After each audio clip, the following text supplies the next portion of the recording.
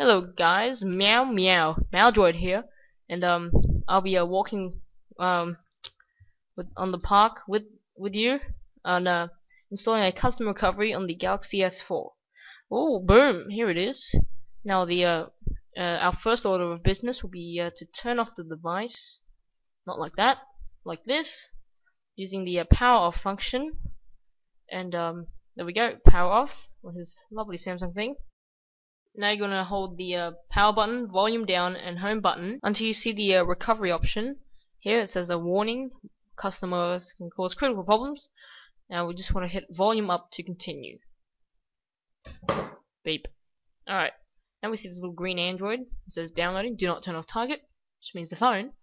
Now we want to bring you up to our computer over here. Of course, with our most high quality transition we could possibly find. Now we will need to download this file with all links provided in the more info box down below. We're going to download this. We'll click on it and we're going to press the black or grey download button. Click. I just want to save it as save as a file. Now this will download pretty quickly, as you can see. It's pretty much done, and now pretty exquisites. Hooray! You will need the Samsung USB drivers already installed, and of course Odin 3. Now after the file has been downloaded successfully, now we want to go to connect the phone to the USB port pluggy thing. There we go. And now we are going to open up Odin, the folder, and we're going to right click Odin and run as an admin. Click yes on the user account control pop-up, and now we would need to click on the PDA button.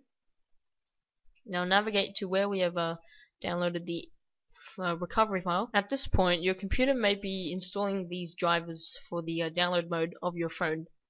To check this, go to your super bar or taskbar and click on the little driver spinny green dot, and you should see the dialog pop up. Now as you can see on the Odin screen, we have our COM3 port just enabled just then. This means the driver installation has almost been finished. Well, now we're ready to use. Now we can just close that dialog and check that we have checked the PDA thing there, select the right file, and make sure the options are left as they are. And also check that your device has been connected to the COM ports. Now I'm just gonna set this phone aside. There we go. Marvelous. Now with all those things checked, press the start button. Now this will flash the recovery image to your phone. Voila. Now the phone should boot back up like this. I'm just going to put that down for a moment and put the camera back in its cradle. Kaplonk. Beautiful. Now as our Samsung things chime, we will pull the plug out and we'll wait for the phone to boot back up.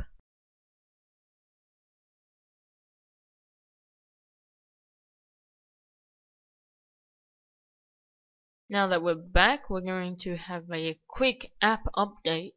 We have our special app of the week, I guess. It's called Quick Boot, which allows you to boot into, I believe, 4 different like parts of a reboot kind of thing.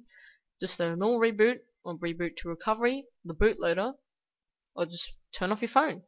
It's on most custom ROMs, I believe, if you hit restart, you are presented with 3 different options, to different modes, of course.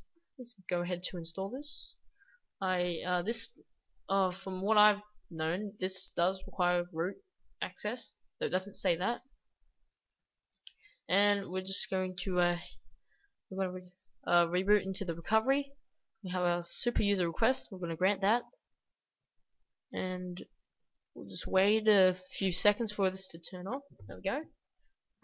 Now, as our phone turns on again, we'll see this little blue text saying recovery booting. And we'll just wait here for a second.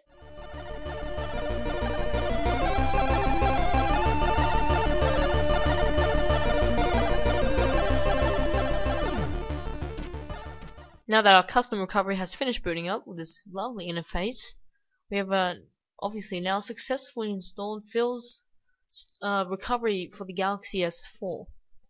Now, thank you for watching. Please leave some likes.